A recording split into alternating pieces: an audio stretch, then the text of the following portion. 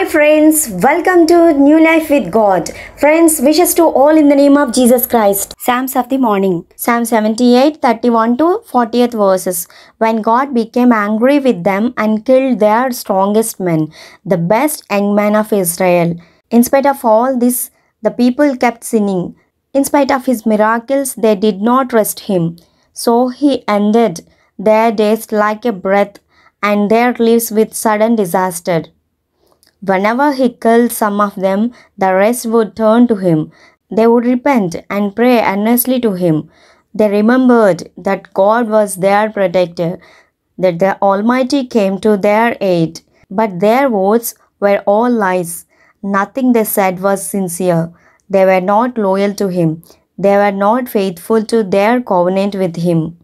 But God was merciful to his people. He forgave their sin and did not destroy them. Many times he held back his anger and restrained his fury. He remembered that they were only mortal beings, like a wind that blows by and is gone.